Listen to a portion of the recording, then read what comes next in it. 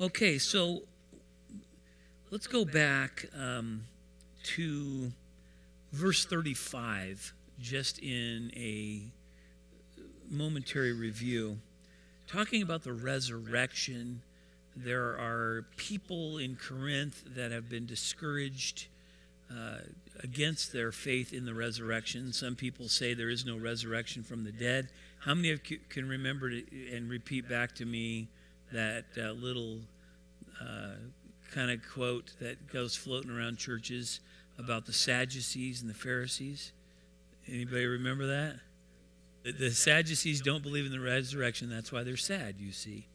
And you know what? We believe in the resurrection, you know, and we're talking now about the body. What is this going to be like? What is the resurrected body?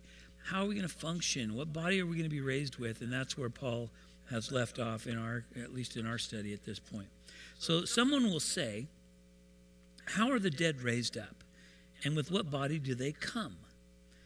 And then he addresses them in what in English would seem to be a very abrupt, foolish one. What you sow is not made alive unless it dies. What you sow, you do not sow that body that shall be, but mere grain. He's illustrating perhaps wheat or some other grain. But God gives it a body as he pleases, and to each seed its own body. And you can see the illustrative factor there that he's using with natural grain like wheat or barley or corn or something. And so then he goes into the idea of the flesh, and this is some biology and some DNA study that is really wonderful. Science, creation science, that when Paul wrote this, scientists didn't know this, and we do now. God knew it and therefore inspired Paul to know it and therefore to communicate it to us. Not all flesh is the same. He says all flesh is not the same flesh, but there is one kind of flesh of men, another flesh of animals, another of fish, and another of birds. And so that is actually true. In biology, we know this, and DNA study. Also, I think we talked a little bit about this last week. We talked about the idea of replication and things only replicating after their own kind. You know, you can't have a dog and a bird bring forth an offspring. Different kinds of cats, different kinds of dogs within a species. You know, you can work in this way, but things reproduce in their own kind. That's using the phraseology of Genesis 1 and God's work in creation, and chapter 2, 3. I think it's chapter 3 that might reference that most directly. So there are also celestial bodies and terrestrial bodies, heavenly and earthly, and the glory of the celestial is one, and the glory of the terrestrial is another. So the heavenly and the earthly. There is one glory of the sun, another glory of the moon, and another glory of the stars. For one star differs from another star in glory. And of course, communicating to us in the language of the Bible. And scientists today, some scientists will tell you that our sun is a star, and it's the smallest star in a galaxy or something. I don't know about astronomy, but the Bible calls the sun, not a star, and makes a distinction between the sun and the stars. So I'll leave that to the creation scientists and the astronomers and others to argue about. I'm going to just go with the Bible. I kind of like it. There's also the resurrection of the dead. So also is the resurrection of the dead. The body is sown in corruption, it is raised in incorruption. It is sown in dishonor, it is raised in glory. It is sown in weakness, it is raised in power. Don't you like this list? You know, I do anyway. It's sown in corruption, it is raised in incorruption. Our bodies are corruptible. They're decaying. You know, they get gallbladder problems and stuff. But they will be raised in incorruption. There's no corruptibility to it. it's going to last forever. It's not going to get sick. I love that. It's sown in dishonor. It is raised in glory. And we know that. Oftentimes, obviously this is a generalization, but when a person gets older or they're very sick, the body decays, there's problems. My Aunt Harriet, for example, just side note story. Sorry to kind of make this a little bit graphic, but she had terrible cancer that had taken over her entire body. She weighed about 70-some pounds right before she passed away, and her body was very discolored, and she was extremely weak and unable to communicate. And right before she passed away, all the color rushed into her body. She sat up in bed, and she started talking. And you're thinking, now wait a minute. You read about this stuff in books. Sometimes that you have to discredit. Other times you go, wow, this is amazing. And she sat up in the bed, and she started talking. And she says, oh, Walter, her husband, who was right there in the room, you're going to love it here. The fishing looks incredible. And what? What are you talking about, right? Well, she hated water. And she's referring to the water, and she's talking about how glorious the water is and the fishing. And then she starts naming off people that she's seeing, and all these people had passed away. And so she says, oh, look, and she's calling off names and stuff. This was my own aunt. What an amazing thing, glorious. And then she laid down in the bed, and that was it. She passed away. And so, wow, what a neat thing God did. But, the body was sown in dishonor. It was diseased, and it was small, and it was weak, and yet glorious things ahead. Did I mention to you guys about the guy, Ron Madsen, that had the dream about Chuck Missler before he passed away? Did I mention that last week? I did, so good. You didn't hear it? Okay, well, those of you that heard it already, put your hands like this and go,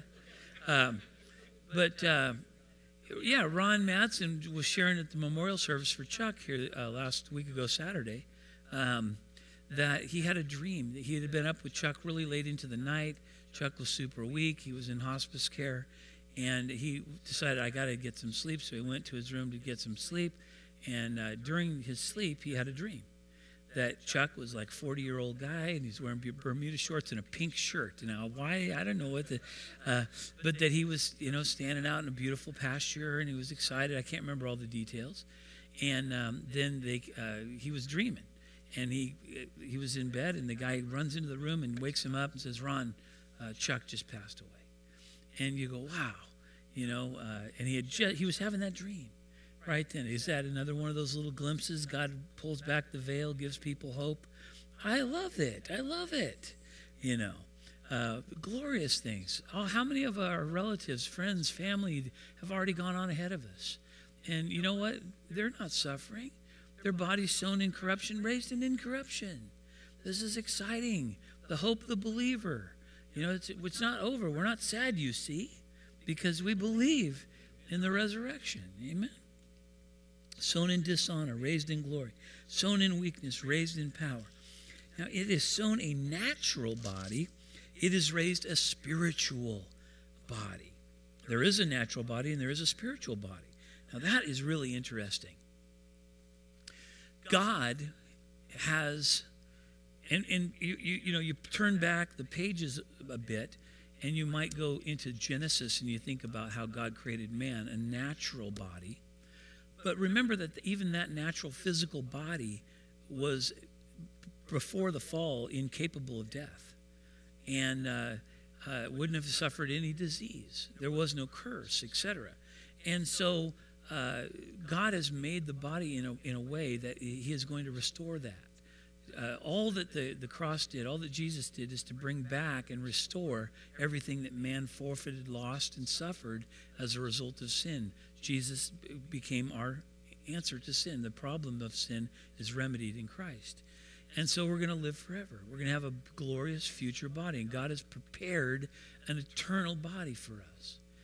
Interestingly enough, and sadly, from the perspective of the human viewpoint, is that there is also a spiritual body that the damned will be equipped with. because the damned will suffer forever in an eternal hell. And boy, we just don't like talking about that. We don't want anyone to go there. It is not in God's wishes, if you will, that men end up in hell. But God has allowed for man to act out in rebellion and or reject the free offer of salvation. He desires all men to be saved and come to the knowledge of the truth. 1 Peter, I think it's chapter 2. He desires all men to be saved and come to the knowledge of the truth. But not all men do. And so there's going to be those that have rejected the gospel and those that will end up in an endless eternity.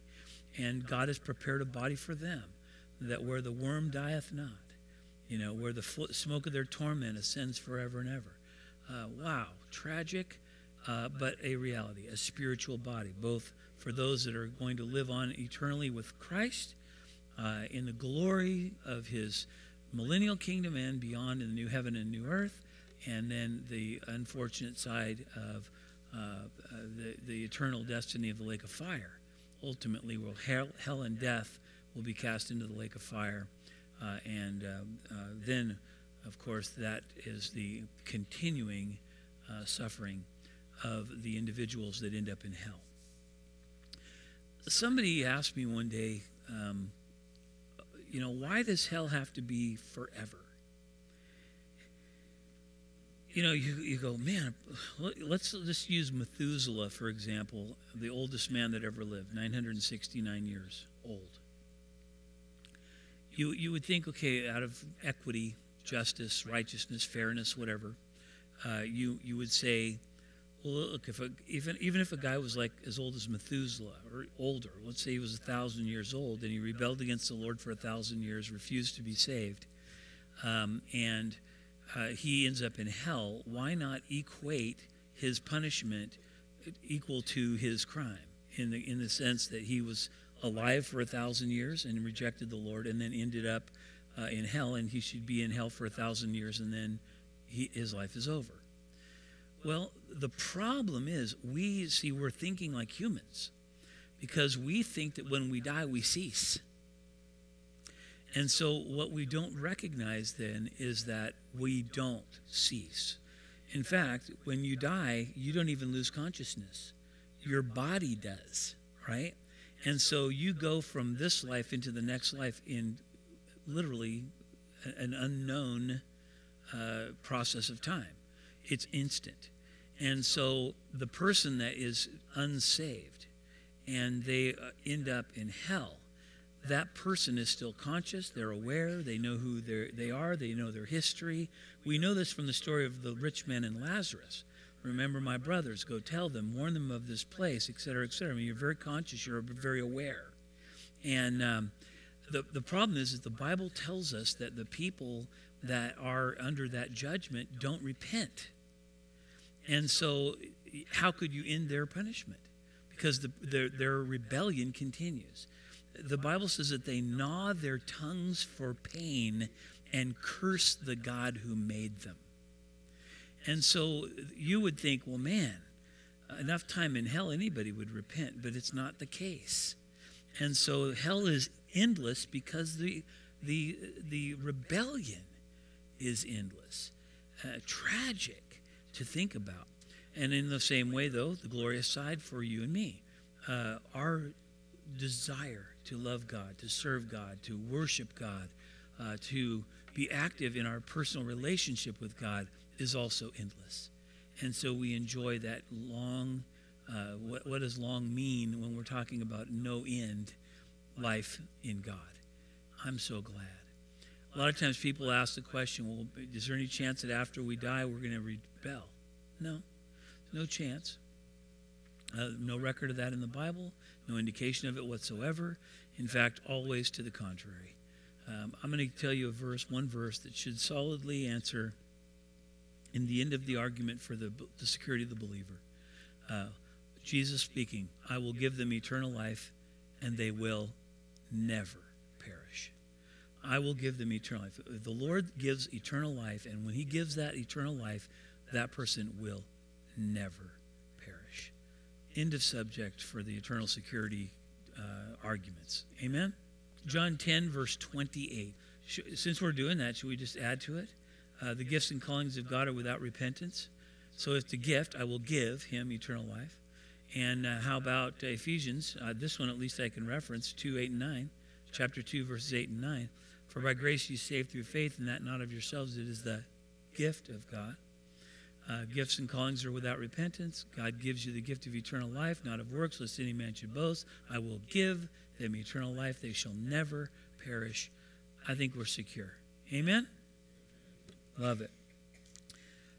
By the way, let's talk, if we get time and we get through this, about the eternal insecurity of the believer, if there was ever such a thing. But a bad doctrine will create that. And we don't have that here. We have the eternal security of the believer, but there is a bad doctrine out there that is the eternal insecurity of the believer. And if we have time, we can kind of walk you through the steps that get to that conclusion. So, it is also written that first man, Adam, became a living being. The last Adam became a life-giving spirit. And of course, the first Adam referenced here is Adam, as we know him, man. Adam means man. And the first man ever created, Adam. And the second Adam, meaning man, the real man, the life-giving man, is Jesus. We see this earlier in this book, 1 Corinthians. We see it in Romans. And so man suffered death because of sin. Jesus came and remedied the problem of sin and gave life everlasting. However, verse 46, the spiritual is not first, but the natural, and afterward the spiritual, in comparison to the dishonor and honor, the inglorious and the glorious, etc. And so the natural man, we are natural people, and when we die as believers, we will be spiritual people with a body formed by God that is designed to last for eternity. And I might mention a physical body. It is a physical body unlike what we know. He is here building a case for the spiritual body, but there's a spiritual natural body, in other words, physical body. Remember, Jesus said, touch my hands, touch my side. Do you have any lunch, any food? Let's have a piece of fish and some bread on the side of the Galilee. Peter, do you love me? You remember all that. So Jesus walked through walls in a physical body. What? How does all that happen, you know? Well, we don't understand all the dynamics of that spiritual, physical body. But Paul is building a case for that. The first man was of the earth, made out of dust. The second man is the Lord from heaven. As was the man of dust, so also are those who are made of dust. And as is the heavenly man, so also are those who are heavenly. And as we have borne the image of the man of dust, the first Adam, we shall also bear the image of the heavenly man, Christ, the life-giving Spirit. And so we are given a promise. It's not a matter of maybe. It is a we will. We shall also bear the image of the heavenly man. Now this I say, brethren, that flesh and blood cannot inherit the kingdom of God, nor does corruption inherit incorruption. Again, its focus is on the eternal and the new heaven, the new earth.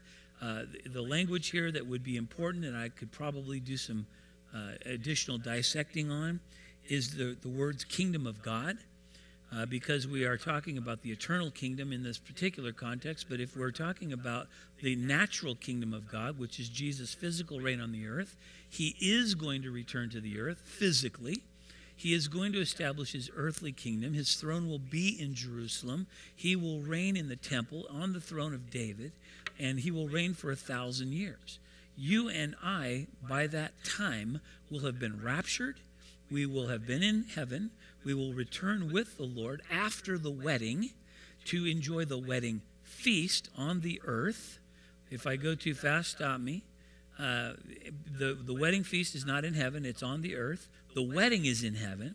So there will be guests that will be invited to the wedding during the millennial kingdom, but we will be there in spiritual bodies, a physical body, but spiritual, the kind of body Jesus had post-resurrection, where he could eat the fish and walk through a wall.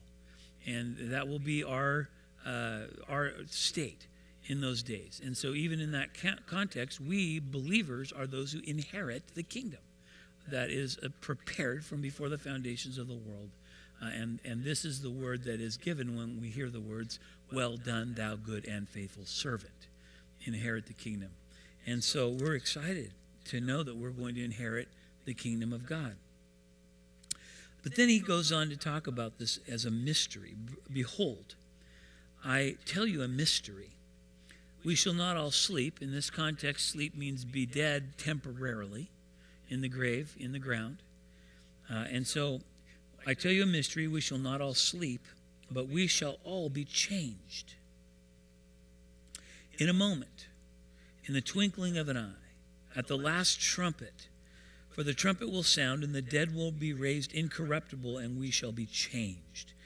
For this corruptible must put on incorruption, and this mortal must put on immortality.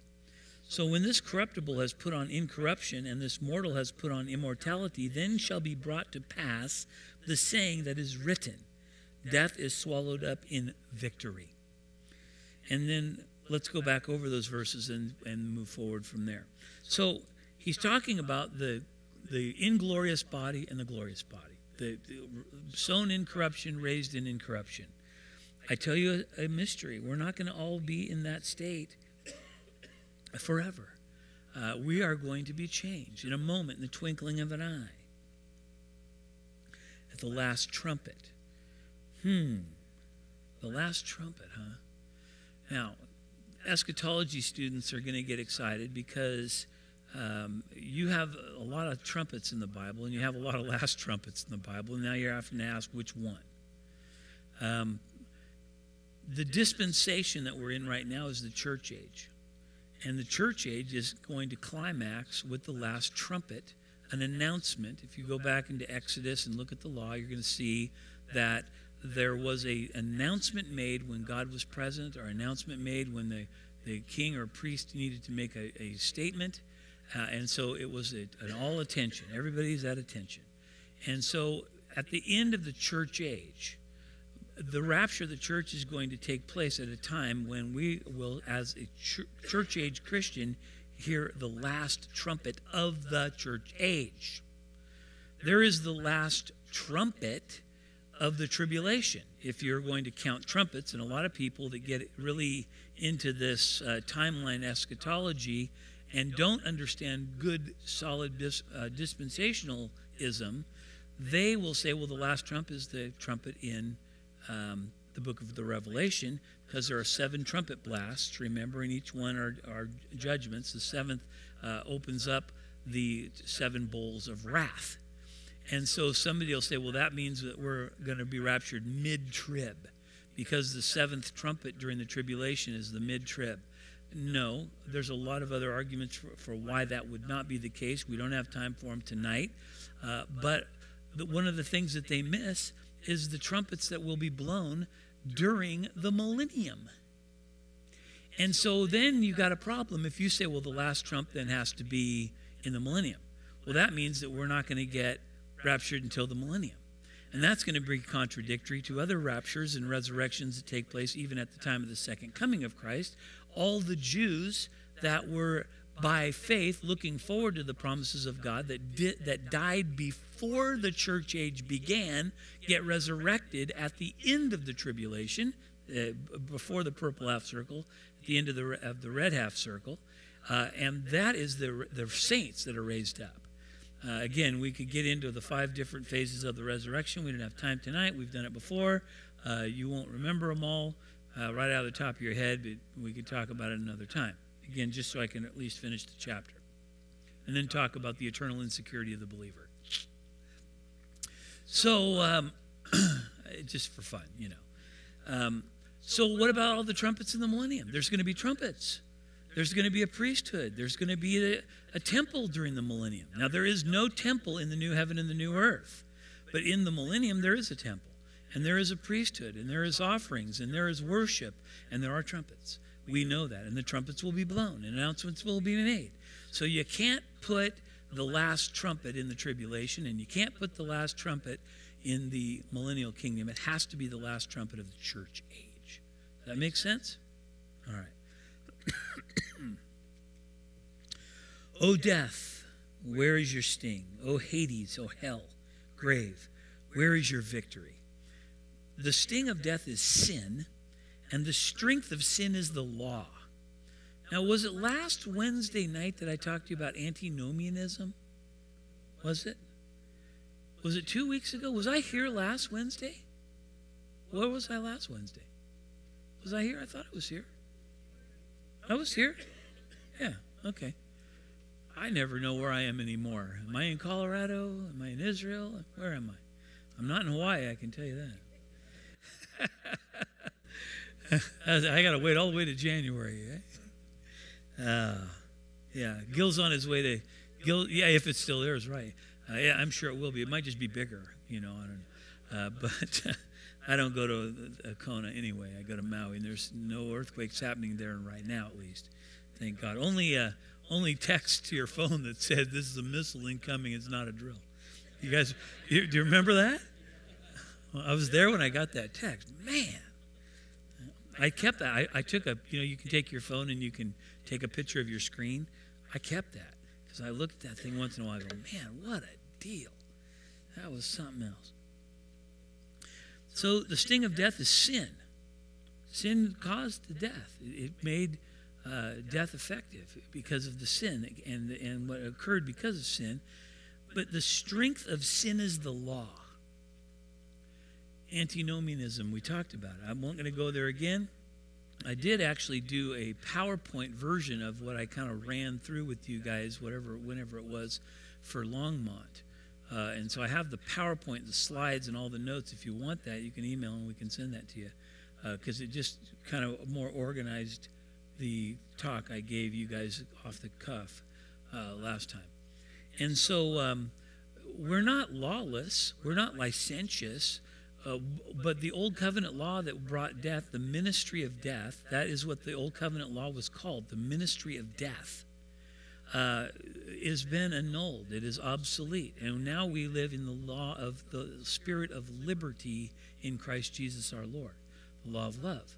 And so moral laws are valuable to us because love emphasizes moral laws. Not because we go back and revisit the Old Covenant law, but remember the illustration of the Windows 95, Windows 10, right? And Windows 95 is obsolete. Windows 10 is the current version of Windows, and there might be some similarities, but look, it's not the same. Windows 95 is not Windows 10, and we understand all that stuff. And so the strength of sin is the law, and the law has been dealt with in Christ. Therefore, sin has lost its sting. It's not your ruler anymore. It's not your taskmaster anymore. The law was a tutor to bring you to Christ. But after you have come to Christ, you are no longer under a tutor. This is Galatians and Paul's argument with them. But thanks be to God who gives us the victory through our Lord Jesus Christ. Why? Because the strength of sin and death has been conquered in the resurrected Christ, who conquered sin and death and the law that condemned. Thanks be to God who gives us the victory through our Lord Jesus Christ. Therefore, my beloved brethren, be steadfast, immovable, always abounding in the work of the Lord, knowing that your labor is not in vain in the Lord. I'd like to spend a whole night on just that verse. Therefore, my beloved, you that are loved, brethren, you're part of the family, be steadfast, keep your focus, immovable, don't be swayed, always abounding in the work of the Lord. And I just, lately this has been on my mind so much. I don't know, you know how we go through seasons in our life, and even in ministry, you go through seasons where God is just putting something on you for a while. One of the things that's just been so present for me of the recent weeks, months, and I think it started with that 5-year-old little girl at the school when I was ministering to her about heaven, against my wishes, remember? And making me realize how many people out there really don't know the gospel. See, what are we talking about when we talk about the gospel? Being set free from the power of sin, being set free from the power of the law that condemns, being set free from the bondages of death, that there is a hope after this death, that we're not going to sleep, we're going to be changed. It's a mystery hidden in the Old Testament, now revealed in the New, that you're going to be resurrected to life. Oh, what would Solomon have thought if he had understood this mystery when he was writing the Ecclesiastes? And he says, eat, drink, for tomorrow you die. That is all there is. When man is gone, there is no remembrance of him in the grave. Is that true? It says that in the Bible. Well, it's because that was Solomon's musings. He didn't know what we know today. And here he is now, Paul, by the inspiration of the Spirit, is telling you, no, death is not the end. It's not over. You don't end your consciousness. You don't end your memories. You don't end your relationship. When you know the Lord, you're going to be with him. Oh, what glory there will be for us and in the Lord. And glory for him. We are his inheritance. Did you know that? We are his inheritance. He is ours, but we are his. What an exciting thing to think that he values us like that. He wants to be with us. It's his joy to have us for himself. And man, I want to be his. I want to be his every moment of my life. And with the message that we have, always abounding in the work of the Lord means so much. It's not just for us. Well, I'm saved. Praise the Lord. Let's go get some iced tea. You know what? I'm praised, or I'm saved. Praise the Lord. Let's get some iced tea and let's go tell someone. Let's share with somebody. Let's serve our neighbor. Let's do something that's effective in ministering to other people. You can turn on your radio all day long, listen to sermons all day long, some of which you shouldn't be listening to probably, and some that are fantastic, and you should. And the feeding. But why are we fed? So that we can say, I was fed? No, so that we are given the nutrients so that we can go and abound in the work of the Lord. Serving, whether it's ministering to little kids at VBS or at a public school lunchroom, or however it is that God has wired us and gifted us to serve, to minister, to care about the lost. And you know what? I want to ask God to give us a harvest of souls. I've been praying about it lately. And I realized, man, if we had a bunch of people get saved around here, I don't know if we'd know what to do with them. You know? And yet, of all the churches that I know about, we, of all people, should know exactly what to do with them. Because we're a very well-fed church. We know the Word of God. And so take the Word of God and multiply, and abound in the work of the Lord. Don't say this is the end of the day because we had our Bible study, now it's over. But how about you run into somebody here or there? Just to give you a quick example. Knowing that your labor is not in vain in the Lord. Okay, that's the end of the verse. Knowing that your labor is not in vain in the Lord. So I teach at Longmont. The service started at 9 in the morning, got over at 11 o'clock.